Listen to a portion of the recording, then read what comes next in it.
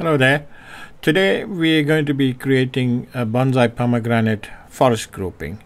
We have a gentleman in from Indonesia who will be helping us.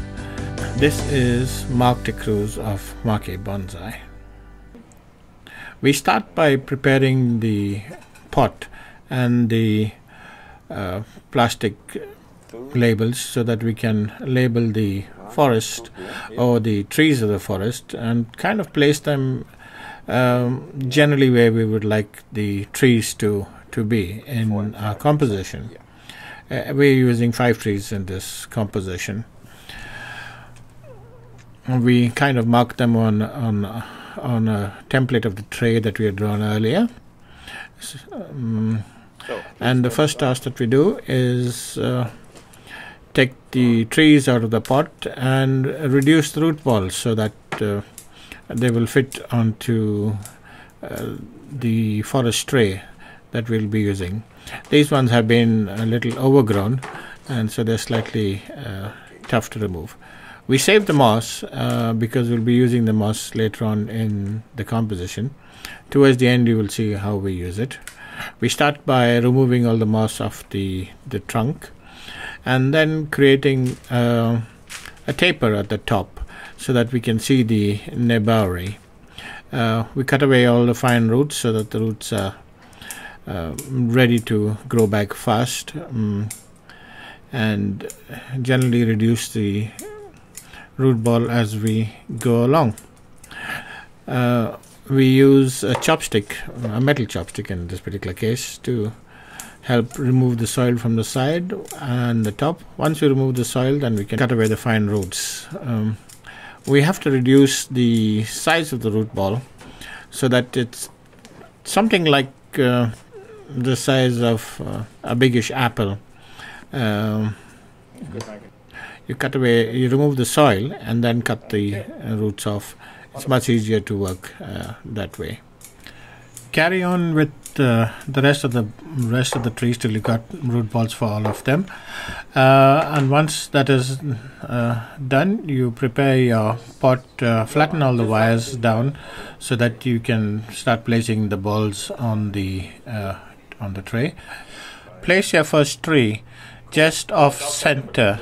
Remember to look at the plan that you had drawn out earlier, and then place the rest of the trees so that they match what you had in the plan. Check to see that it looks fine, that the root ball sizes are right. Make a quick drawing of it in a 3D relief so that you remember which branches go where when you start removing. Remove the trees from the tray, and at this time you can start adding the soil, bonsai soil, into the tray. Make a layer at the bottom of the tray. Cover up the base ring of the tray that we had made. Now place your trees again, starting with the primary tree. Wire it in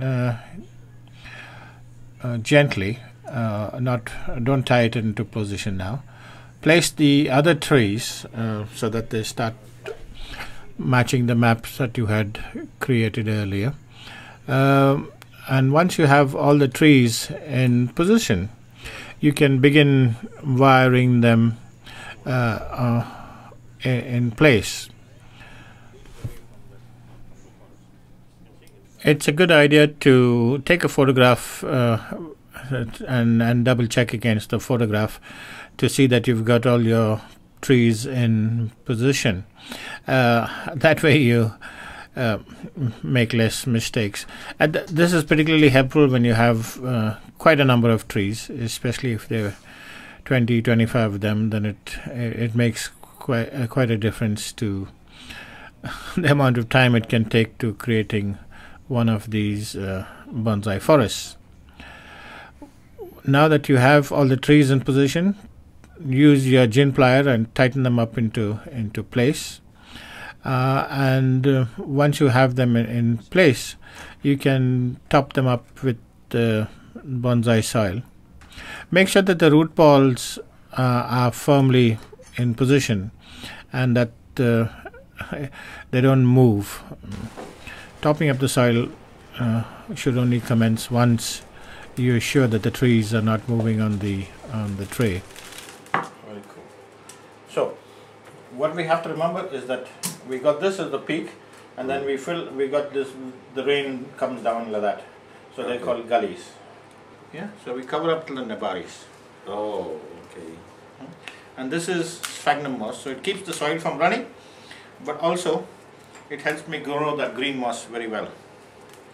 Otherwise the green moss doesn't stick, it just falls off. So let's carry on doing this.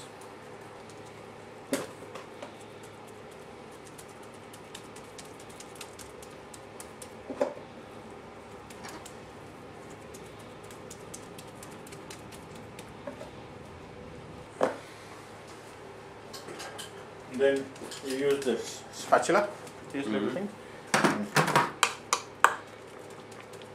flatten it down. So it comes just below the rim, but you always have maintain a slope. So you maintain a slope, okay? Okay. And also try and remember these gullies.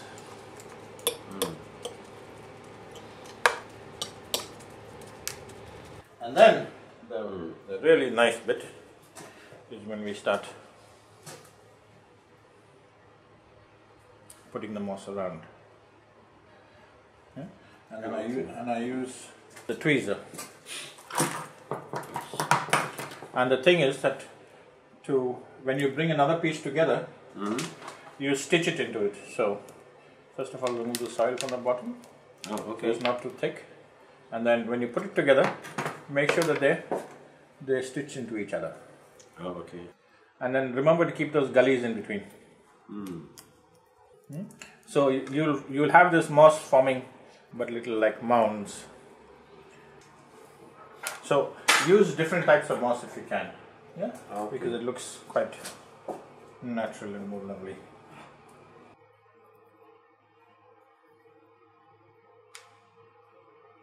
I'm coming from far away, from Indonesia, 13 hours flight, and then just for this lesson with Mr. Mark about a bonsai, how to make a grouping in bonsai. I learned a lot of things from him. He's really master of this. So my profession is I'm a businessman. I just want to learn about bonsai, make me curious, and then I found out about him in YouTube. And straightly I asked my daughter here to book a course with him. Maybe I will take a course of mastering of the bonsai. Thank you. Thank to you. Mr. Mark. Ya, saya belajar ini dengan Mr. Mark khusus mengenai bonsai. Jauh dari Indonesia datang ke London hanya untuk belajar bonsai dengan Mr. Mark.